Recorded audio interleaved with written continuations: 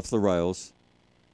They're racing, got away well. Sean's Entity is showing good speed. Bacalia's Girl is showing unprecedented pace. Is up there early and pushing hard toward the lead. They're bumping heavily as they go to the back. And they're followed further back in the field, then around the outside, running on by Polished Love. Further back in the field, then after a gap, was Crazy Claire, and a long way back in the race to Hollow Point in the mix-up race. Well back in the field, then Uranus Smacko. They straighten up, and this is well clear. It's going to land the plunge. Sean's Entity by about 8 to Polished Love, Crazy Claire.